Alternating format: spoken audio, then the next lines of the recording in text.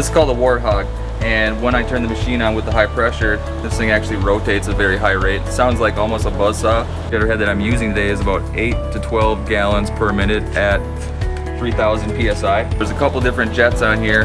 There's 2 jets on the side, and the purpose for those 2 is to give me propulsion when I turn the high pressure water on.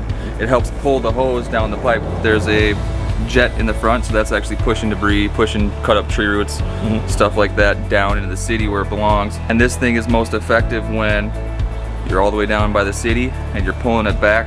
Those 2 backward sprayers, these are the ones that actually rotate and chop out the tree roots. We're really prolonging the life of the drain because it actually slows down if you get all that calcium deposit and stuff like that off too, you know, it slows down that deterioration speed, which in turn will, the pipe itself will last longer.